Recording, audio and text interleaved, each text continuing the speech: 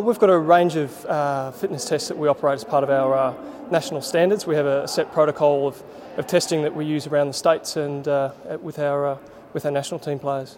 We've been in a pretty dense period of competition, so a lot of our training is actually more around maintenance of their strength and conditioning. We've actually got a bit of a period now where we can actually look to improve some of those areas. So that's part of what the fitness testing now is all about. So we'll get a bit of an idea of where the guys are at, and then set their programs accordingly. This morning the boys had the yo-yo 20 metre, vertical jump, skin folds, all that sort of thing. And then now that we're in here, we're doing the strength and stuff like that. And so Michael Clark's leading the way with all that sort of thing at the moment. He's doing very well.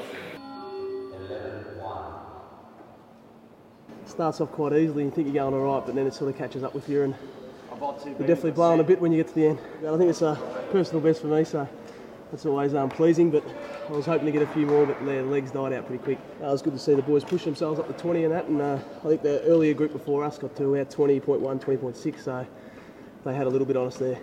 Well, the top one today was 20.1 done by 20.6 done by Stephen O'Keefe, and Michael Clark at 20.1, which I think is a great effort given given the amount of cricket that he's had recently, and without a great deal of time to put towards the conditioning side of things.